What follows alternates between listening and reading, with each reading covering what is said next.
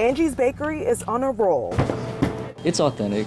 It's what people look for, especially the people that just moved here from the Philippines. The family-owned store in Virginia Beach is staying open to serve their community its Filipino favorites. We have seen newer customers, and a lot of locals are supporting, local businesses a lot more.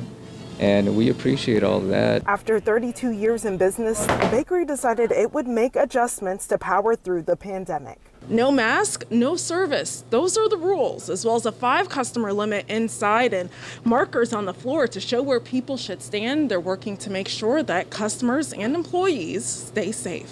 Most people have been very appreciative that we stayed open. They're thanking us. Our tip jars are getting full because they're so happy that we're here. Thank you. Customers craving their pandesal don't have to look any further than Angie's to get their bread by the bagful. Then my second reaction was to double up my supplies on flour, because I did say that I'm not going to stop baking unless I run out of flour.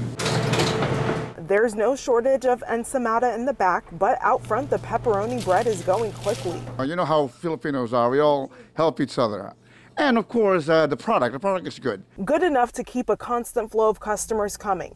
Angie's Bakery is rising above the challenges and showing how community can keep the dough rolling for a small business.